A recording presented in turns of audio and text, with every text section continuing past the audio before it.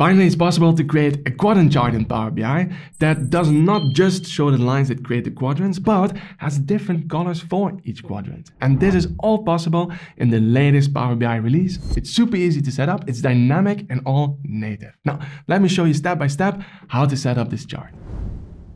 Each quadrant chart starts with a normal scatter plot where you map different items on the basis of two metrics. So in this example over here, we have different vendors, which I scored on the basis of market foresight, which is on the x-axis, and operational excellence, which we have on the y-axis. Now, to make this chart easier to read, we can create quadrants and basically categorize our vendors into 4 different groups. Those in the top right corner could be our top leaders, and those in the bottom left corner could be those that are lagging behind. And then we have, let's say, the visionaries and the challengers, right? It's just like the Gartner matrix. Now let's get started by creating the different quadrants, and we are going to use reference lines, probably a trick that you already know, but with a twist. All right, now I'm going to select that chart, then we go to formatting options, and then here we find reference line. Now let's add the first one, and I want this to be an x-axis constant line. All right, and then I want to place them more or less in the middle. We have scores from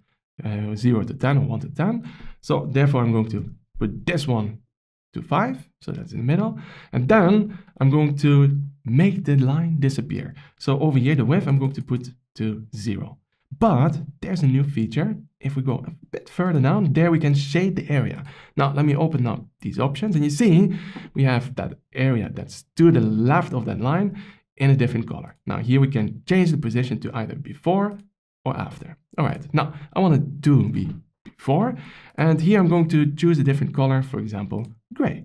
Okay, now I'm going to repeat this one more time, but now I'm going to shade that area that's to the right of it. So I have to create another line, so add another one. This is going to be an x-axis constant line as well.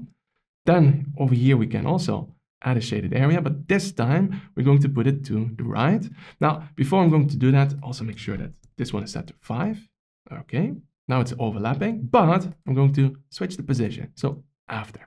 All right, now the line itself, also here, I don't want to show, so I'm going to put the width to 0. Of course, you can play around with the colors, right? So over here, I want to have yellow, so let me choose a yellow color. Perfect. All right, now these are not quadrants just yet. For that, well, we need another line, but then the other way around, a horizontal one. So let's add another line, and this time we are not going to go for x-axis constant line, but a y-axis constant line. And I also want this one to be in the middle, so 5, and we do the same trick. We make it disappear, so we set the width to 0, and then we can make use of the shading. So let's turn it on, and here now already you see we have 4 quadrants. All right, nice. However, I want this to be on top, right? So I'm going to change the position to after. All right, and you see, if I now start to play around with the transparency, we get, well, different colors. All right, so you see I chose blue and yellow on purpose, because if you mix the two, what do we have? We get green in the top right corner. All right, so you have to choose your colors in a smart way. And of course, if you think, these colors are a little bit too present, I don't see the dots anymore, well then just make it a little bit lighter, right? So we can increase the transparency. For example, here I set this one to 75, and also here this one, let's also drag it up to 75.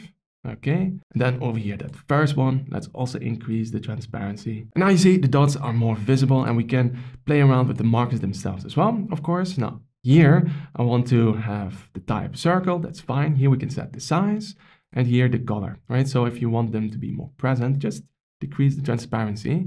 All right, there you go. And then here on the border, I could go for a little bit thicker border, just like this. Okay, perfect, nice.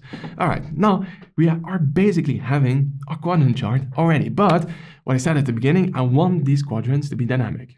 Well, for that, we can make use of parameters, right? So over here, if we go to modeling, new parameter, we can go for a numeric range parameter, which in this case goes from 1 to 10.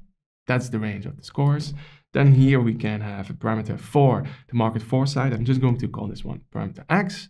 All right, default, let's set it to 5. Add a slicer to the page, that's fine. And then we repeat it one more time for the Y-axis as well. So numeric range parameter 1 to 10. And over here, we go for the same settings. The only thing that I'm going to change is the name parameter y. Okay, so we have two slices. One is going to go here on the left, the other one here at the bottom. You could also put them there in the title section, but I want them here. All right, and I don't want the sliders. I want them to be smaller. I don't need the headers. That's fine. All right, then we can make them much smaller. So over here, the height, let's go for 50. And then for the width, let's see if 50 also works. No, that's too much. Let's go for 70. And then here in the properties, advanced options, responsiveness, I just turn off. Oh yeah, there they are.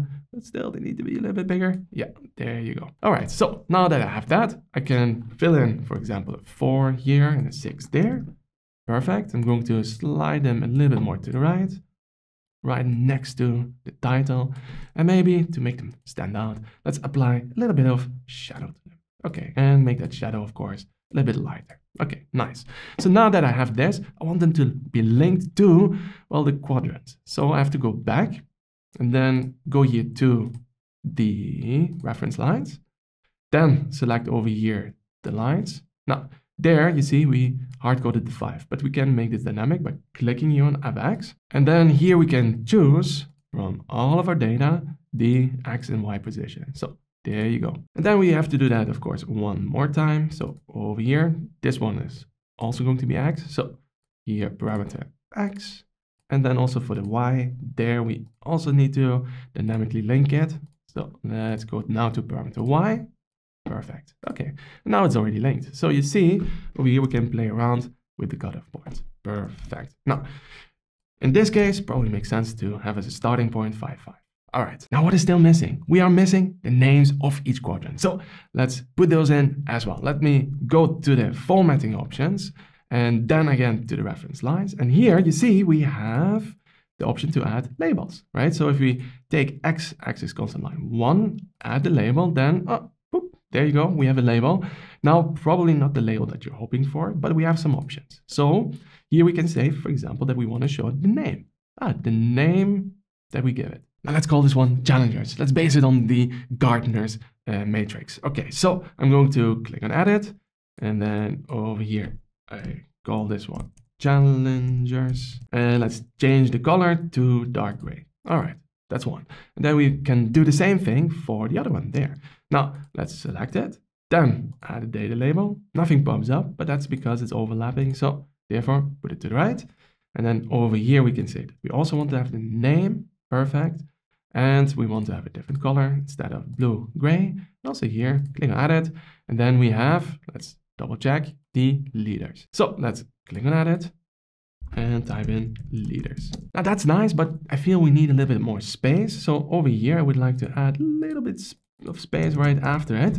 But you see, it doesn't work if I add just normal spaces. So you have to go to a website like emptycharacter.com. And then here you can just copy an empty character that doesn't get deleted. And then click here on edit. And then instead of normal spaces, you put in maybe 3 of these empty characters. And you can do the same thing for leaders. And then here we have to do it, of course, if we're on it. Okay, and that creates a little bit of extra space. And this still works also when we change the cutoff point, right? You see, it nicely moves with that reference line. Perfect. Now, what about those quadrants that we have there at the bottom? Now, of course, we also want to put in a descriptive name, but we don't have any reference line where we can show the label for. So what can we do? Well, we just create dummy lines, right? So if I add 2 more, so over here, this is the first one, also going to be an x-axis constant line. There you go. And then another one, right? So this is going to be also an x-axis constant line, number 2. And then these 2, well, there we don't want to show the line, right? So 100% transparency, or put the width to 0. And for this one, the same thing. Well, then we also have to make sure that they show up in the right position. So just like the before, so we have to click on fx and choose here the parameter x value. All right, and for the second one, again, the same thing. All right, so now that we have that, we select one of our lines and we want to show the data label. Now, nothing shows, but that has to do with the positioning. So this one, I want to show here at the bottom, you see, on the left-hand side. And we want to have as a style the name. Okay, and then we select the other one and we do the same thing. So we show the label this time on the right hand side, also under, and then here we want to have also the name. Okay, and now we have all of them, but we still have to rename the first one. So let's click on edit and type in niche players. And then for the other one, there we have the visionaries. Perfect. And of course, also the same color, and not for the line, but for the data label. Okay, and here for the other one as well. And maybe we also add over here a few empty characters like we did before. And for the visionaries, we need it right in front of it. All right, perfect. Now let's play around with it a little bit. Okay, still works. Nice. Okay, now the next thing that we could do is we could also make use of symmetry shading. Now let me show you how that works. Now this looks a little bit overwhelming, but if you use it in a very subtle way, for example, if we add white or black, and then maybe add a little bit more transparency. Okay, maybe even more. You see, you can even further divide the scatter plot in different areas. And here we could have a look at the leader section, but some of these leaders are a bit more leading in the operational excellence perspective and others more in the market foresight. So this would then further divide the 4 different quadrants using that symmetry shading. Now just keep in mind, if you then start playing around with the different cutoff points, it doesn't go through the middle part, right? It just always goes from the bottom left to the top right corner. All right, good. Now I just put it back to 5, and this is our end result. All right, that's it. We turned our scatter plot into this quadrant chart using the latest Power BI feature around reference lines, where we can shade the area that's to the left, right, above, or below the reference lines. It's a super useful feature that's not only relevant here for scatter plots, but also for line charts, column charts, where we can use that feature.